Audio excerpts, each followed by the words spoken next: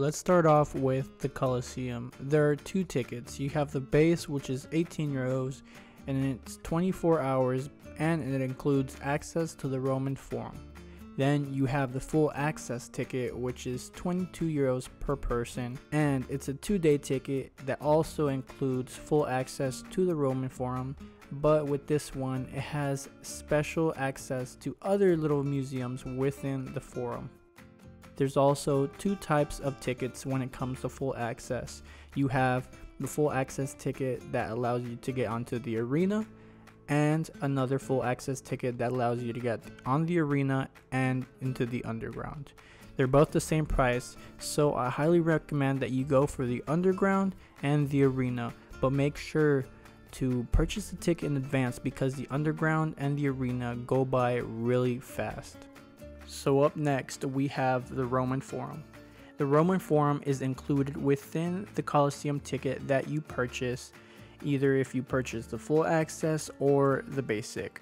But if you purchase the full access, like I mentioned earlier, you will have access to other small places within the Roman Forum.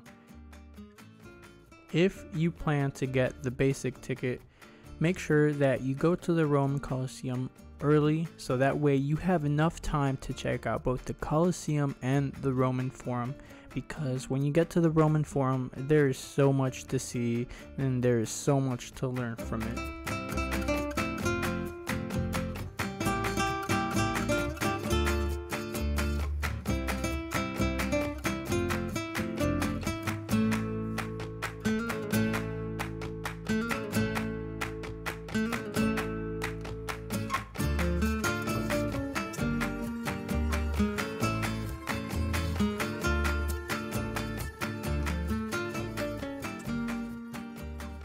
Next up, we have the Basilica of St. Peter. So this is a small basilica by the Roman Colosseum, and it is said to host the chains that St. Peter wore in Jerusalem. Next up, we have the Trevi Fountain. The Trevi Fountain is free, just make sure that you get there early because the crowds do get big. And if you want to make it to the front, it's going to take a minute. Trevi Fountain has some incredible history behind it. This is actually the spot of an aqueduct that was found and used by Romans back in the day for the fresh source of water.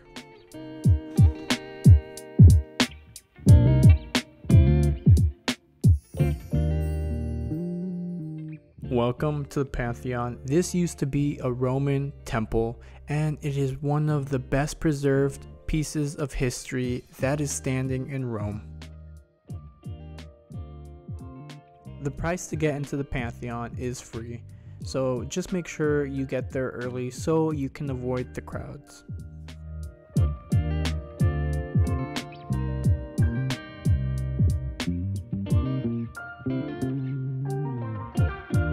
Welcome to Piazza Navona. Now, this area used to actually be a stadium for athletic competitions back in the day of the Romans.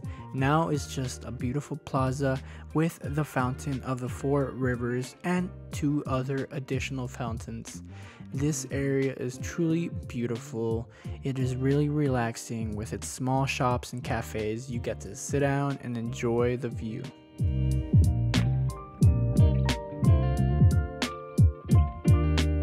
Up next, for number 7, we have the Vatican Museum. Now this museum, I really enjoyed it. There was so much to see, so much to learn, and being able to see the paintings on the wall and on the roof was just amazing.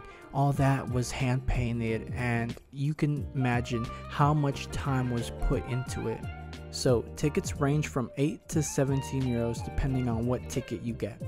I posted the link below in the description for the tickets to the Vatican Museum. One thing you should take into consideration though is that when you make the purchase for the ticket using a credit or a debit, it may not go through and it may just stay in the loading phase. I had this problem and I ended up having to call fraud, and then they had to accept their transaction on their side. So what you might find easier is to get this from a third party, as long as it is credible.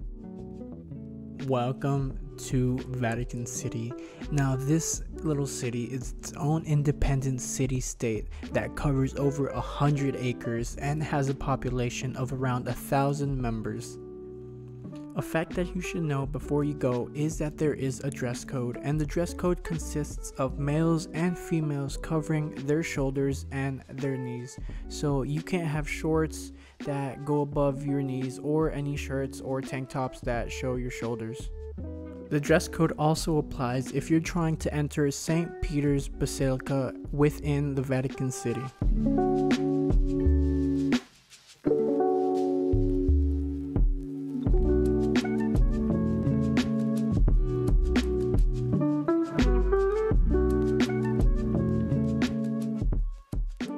Our ninth destination is within Vatican City, and that is St. Peter's Basilica. Now this area is really beautiful. It had a lot to see, a lot to learn, and it actually hosts an underground area where you can actually see the tombs of the other previous popes.